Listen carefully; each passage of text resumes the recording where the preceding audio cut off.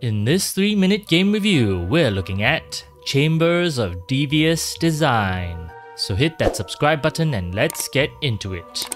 Chambers of Devious Design is a puzzle fighting deck builder game where you have to connect various types of rooms in order to construct a lair for your evil master before your opponent does so first.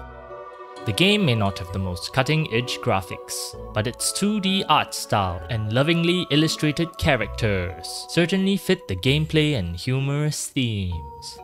The sound effects and soundtrack are basic and serviceable, and there's no voice acting in this game, so all dialogue will be presented to you in text.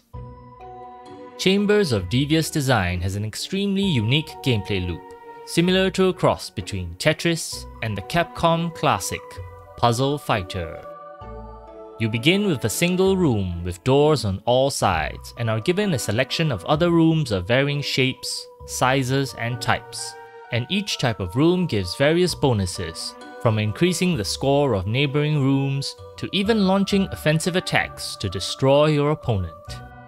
Mixing and matching the room types and completing as many rooms as possible by way of connecting all doors nets you even more special bonuses and abilities, while racking up a high score.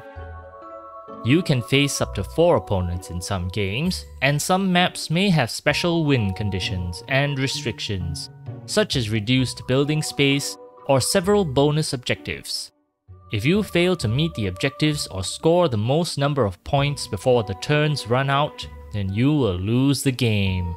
There are a number of characters to unlock as you play through the game, and each character has their own type of unique bonus to unlock. There isn't much in the way of the story aside from trying to be the best minion to your evil master, but each of the characters and opponents that you face in the game are hilarious in their own ways. Chambers of Devious Design is as simple as it gets, despite its unique combination of gameplay elements. There is no doubt that this is a very slow-paced game where you have to take your time to think through your next move. But the matching of rooms and attempts to beat your opponent before time runs out is definitely an addictive puzzle experience. The opponent's AI is no walk in the park, and there is sufficient challenge to keep things interesting without feeling too frustrated.